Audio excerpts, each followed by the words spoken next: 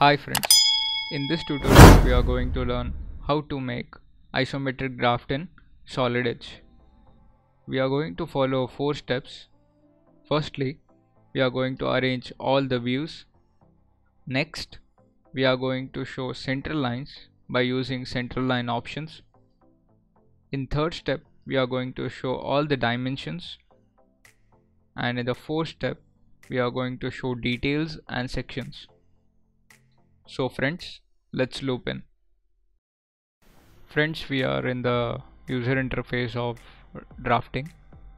Firstly, we will insert the object with various views.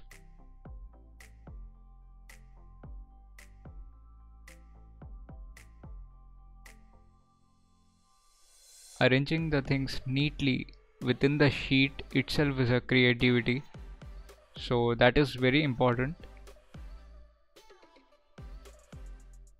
Let's use center line option for showing all the center lines wherever needed.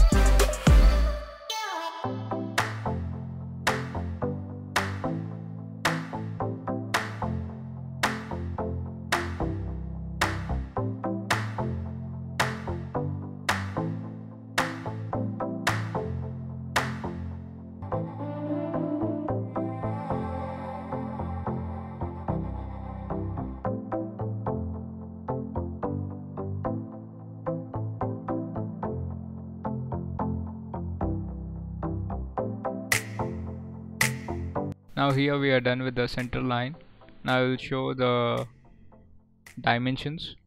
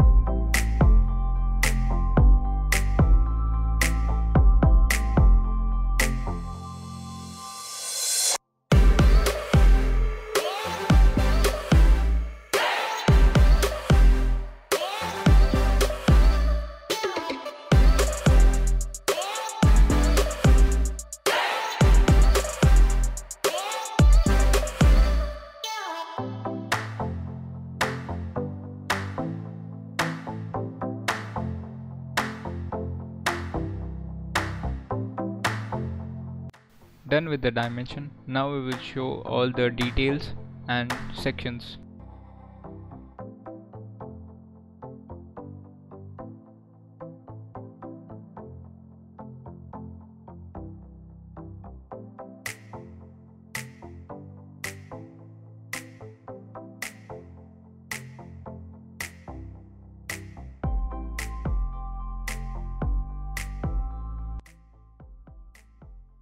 You can show some more details if you need, using balloons, some texts, or some important notations like surface roughness or weldments.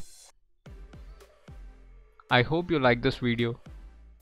Do like, share, subscribe and press the bell button for regular updates. Thanks for watching.